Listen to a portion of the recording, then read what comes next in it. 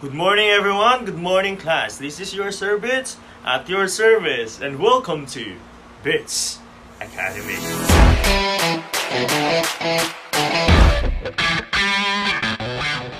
Hello class, this will be the continuation of my recent video about resultant vector, but this time we will use analytical method. So analytical method is more convenient and more accurate way in adding vectors or in determining the resultant vectors. Kasi hindi mo na kailangan ng mga instrument, hindi mo na kailangan ng ruler, ng protractor. Ang gagawin lang natin dito sa analytical method is just compute. So dito sa analytical method, more on calculations na ang gagawin natin. Hindi na tayo katulad dun sa graphical method na magdo-drawing lang tapos i-measure lang yung resultant vector, meron na tayong sagot. So dito, lahat gagawin natin computations. So meron siyang mga type. Yung una is yung triangle method. Sa triangle method, a-apply lang natin yung mga basic knowledge natin sa mga triangles.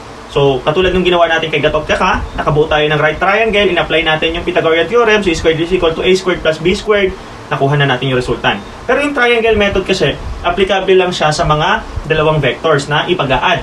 Paano pag more than 2 na? So, mas convenient yung component method. So, bago natin puntahan yung component method, alamin muna natin yung mga components of a vector. So, for example, nagkaroon ng change in position. Nagkaroon ng displacement. For example, 10 meters, 30 degrees north of east. So, yung 10 meters na yun, nagbago siya, 30 degrees north of east. Pero, nag-change din siya ng position in terms of x, which is yun yung papuntang east, at in terms of y, yun yung papuntang north. So, yung change niya ng position doon sa x-axis at change niya ng position doon sa y-axis, yun yung mga components of a vector na tinatawag nating x and y components. So yung x component, yun yung projection ng vector doon sa x-axis. At yung y component, yun yung projection ng vector doon sa y-axis. So bago natin puntahan yung component method, isa-isahin muna natin paano natin inaalam yung mga x and y components. So for example, meron tayong vector na 3 meters east. So alamin natin ngayon yung x and y components nung vector na 3 meters east. So pagdating sa x component, which is yung projection niya doon sa x-axis, nagkaroon tayo ng 3 meters. Positive yun kasi papuntang east. So pag papuntang west yun, magkakaroon tayo ng negative 3 meters. Pero dahil papunta naman siyang east, 3 meters para sa ating x component. Pagdating naman sa y component, which is yung projection niya doon sa y-axis, nagkaroon ba siya ng change in y-axis? So dahil wala, ang y component natin for that particular vector is 0. And then another example, for example, meron tayong 4 meters upward or north.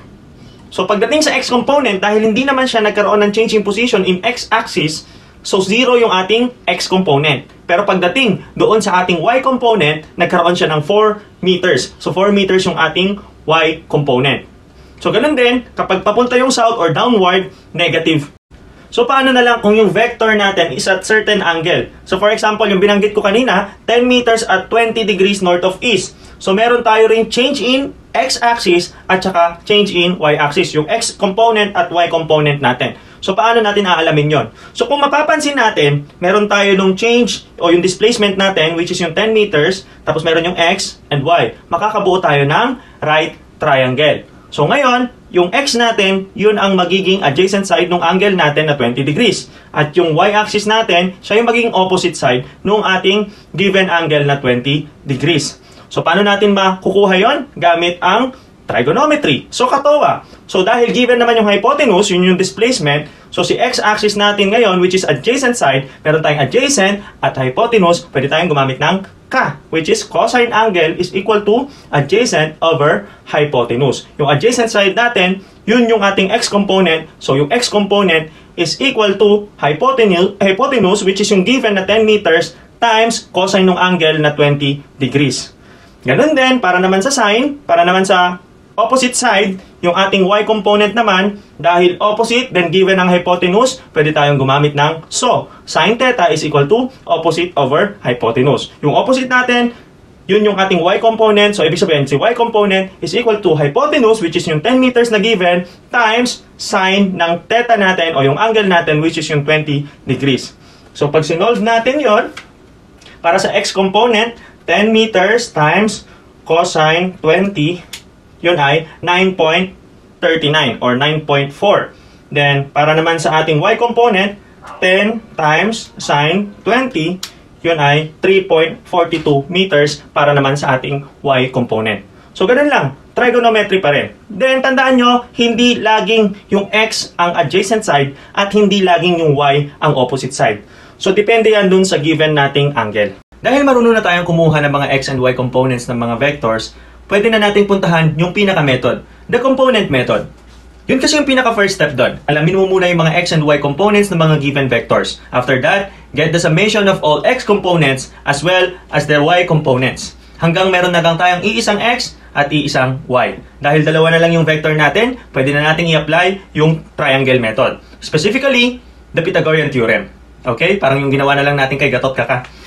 Then, yan, makukuha na natin yung resultant vector. So, i-apply natin siya sa problem. Zilong wants to get the accurate value of Tigril's displacement. So, duda siya dun sa ginawang graphical method. So, he follows Tigril's path from the base. He also walks 15 meters north, then 5 meters east, then moves 7 meters north, then 8 meters at 38 degrees north of east, and finally, turns 11 meters northwest. Let's help Zilong determine accurate displacement from the base using the analytical method. So, isolve na natin yung problem. So, sa pag-solve ng problem, gamitin natin yung iskresa. Sketch, given, required, equation, solution, and then answer. So, unahin natin sa sketch. So, ang given natin, sketch. So, sketch muna natin yung problem. So, mula sa base, umakyat siya ng 15 meters north. 15 meters north. And then, after that, kumanan siya ng 5 meters east. So, 5 meters east. And then, after that, umakyat ulit siya ng 7 meters north. After 7 meters north, 38 degree north of east, umakyat siya ng 8 meters. After that, nag-northwest siya ng 11 meters. So, yung northwest, 45 degrees. Ayan. So, ito na yung sketch natin. After sketch, given. So, sa given, yung mga vectors, lagyan natin sila ng mga name para hindi tayo malito. So, tawagin natin itong A, B, C, D, E. So, for vector A, we have 15 meters north. Vector B, 5 meters east. Vector C, 7 meters north. Vector D, 8 meters, 38 degree north of east. Vector E, 11 meters northwest. Okay? Tapos na yung given. Ito naman tayo sa required. Required is the resultant vector or yung displacement. Okay. After required, equation use. So, yung gagamitin natin equation. So, una, yung para sa x components ng resultant, summation of all x components. Para naman sa y component ng resultant, summation of all y components. Then, after that, para sa resultant, gamit tayo ng Pythagorean, lagyan natin yung a squared plus b squared is equal to c squared. Then, saka dun sa angle TOA, tangent theta, opposite over adjacent. So, ito yung mga equation na kailangan natin at gagamitin natin for this particular problem. Punta tayo sa solution. So, solution, kunin natin ang mga x and y components. So, unahin natin sa x components. Yan. Para kay ax, si ax, paakyat ng north, so wala siyang x component. 0. Bx, pumunta ng east, 5 meters. So, lagay natin 5 meters, positive kasi pa east. Then, Cx, umakyat ulit ng north. So, wala tayong x component. Si Dx naman natin, gumawa siya ng 38 degree north of east. So, ito yung ating Dx. Kaano-ano siya ng 38 degree? Siya ay adjacent side ng right triangle. So, gagamit tayo ng cosine. Cosine theta is equal to adjacent over hypotenuse. Ang adjacent side natin, yun yung ating Dx. Then, ang hypotenuse natin, yun yung given na vector D, which is 8 meter. So, for our Dx, we have 8 meter cosine 38 equal to yun, 6.3 meters. And for last x component, vector E, so we have 11 meters northwest. So, yung ating x component doon ay negative kasi papuntang west. So, siya rin ay adjacent side ng 45. So, gagamit pa rin tayo ng cosine theta is equal to adjacent over hypotenuse. Adjacent natin yung EX, then we have hypotenuse yung 11 meters. So, for EX, 11 meters cosine 45. So, 11 cosine 45, we have 7.77. Don't forget, dahil pa west, negative. Pa west. Next. For y components. Bago mag y components, kunin muna natin yung summation ng lahat ng x component. Para yun na yung magiging rx natin. Okay, we have 0 plus 5 plus 0 plus 6.3 plus negative. So, minus 7.77. So, we have 3.53 for the x component ng resultant. So, 3.53. Yan. Okay, doon naman tayo sa y components. Y components, AY, paakyat ng north, 15 meter. Positive dahil pa-north. Pa-north? Sinong pa-north? Okay, BY. BY, dahil pa-east siya, so, 0. Then, CY, pa-north, meron tayong 7 meters. And then, for DY, ito siya. Ito yung DY natin, opposite siya ng 38 degree. So, gagamit tayo ng sine. Sine theta is equal to opposite over hypotenuse. So, DY yung opposite, then we have 8 meters for the hypotenuse. So, for our dy is equal to 8 meters sine 38 degree. So, 8 sine 38, we have 4.92 or 93. 4.93 meters. So, for dy, yan, okay na. And last, to sa ating EY, si EY ay opposite lang din siya ni 45 degree. Actually, pareho lang yung value ng EX saka EY. Though, sige, isolve na rin natin para mapatunayan. Sin theta, dahil opposite yon, opposite over hypotenuse. So, EY over 11 meters. EY yung opposite, 11 meters the hypotenuse. So, for EY, we have 11 meters sine 45 degree. Okay? 11 sine 45. So, di ba? 7.77 din. Okay. Then, for the summation ng RY, so we have 15 plus 0 plus 7 plus 4.93 plus 7.77.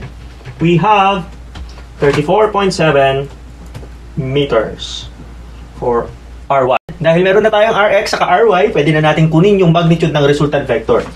Okay, drawing natin dahil pareho namang positive yung RX at RY.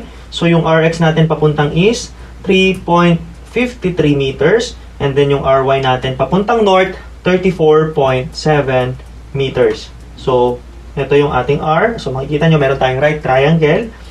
Ito yung angle natin.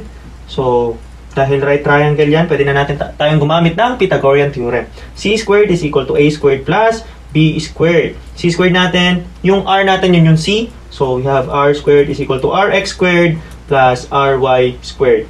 Para matanggal yung squared, square root both side.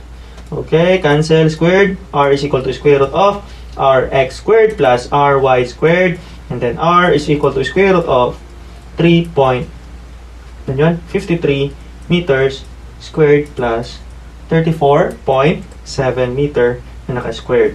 Then square root. Okay, type natin yan. Square root of 3.53 squared plus 34.7 squared. So, meron tayong 34.88 meters para sa ating magnitude ng resultant vector. So, para naman sa resultant angle, we have opposite over adjacent. So, tangent theta is equal to opposite over adjacent. Opposite natin ay yung RY, 34.7 meters, over adjacent natin RX, 3.53 meters. Then, para makuha yung theta, yung angle, inverse tangent ng 34.7 meters over 3.53 meters. So, we have tangent of 34.7 over 3.53. 84.19 degrees. Okay? So, yan yung ating sagot. So, for answer, is equal to, resultant is equal to 34.88 meters, 84.19 degrees north of east. Okay? So, yan yung accurate displacement ng ginawa ni Tigrill na ginawa din ni Zilong. Ngayon, i-compare natin siya dun sa nakuha natin sa graphical method doon kay Tigrill. So, si Tigrill kasi, nakuha niya ay, ang nakuha ni Tigrill, 35.2, 84 degree north of east. 35.2 meter, 84 degree north of east. Si Zilong, ito yung accurate, 34.88, 84.19 degree north of east. So, compare natin using the percentage error formula, true value minus experimental value over true value multiplied by 100%. Then get the absolute value. So, percentage error, unahin natin doon sa resultant, sa magnitude ng resultant. We have true value natin ay yung galing sa analytical, which is 34.88 minus 35.2 galing sa graphical over 34.88 times 100%. Okay, so we have 4.88 minus 35.2 minus 34.88 is equal to times 100%. So we have 0.92% ng error. So minimal lang. And then pagdating sa error naman ng resultant angle, so true value natin ay 84.19 degree minus 84 degree divided by 84.19 degree times 100%. So we have 84.19 minus 84 divided by 84.19 times 100 is equal to 0.22 o 23%. Okay, so kung makita natin, very minimal lang yung percentage error na na-omit natin mula doon sa ating ginawang graphical method. So yun, natulungan na natin si Zilong sa pagkuha ng accurate displacement na ginawa ni Tigrill gamit yung analytical method sa pagkuha ng resultant vector. I hope natuto kayo kung paano yung component method doon sa analytical method. Once again, this is your Service at your service. Class dismissed.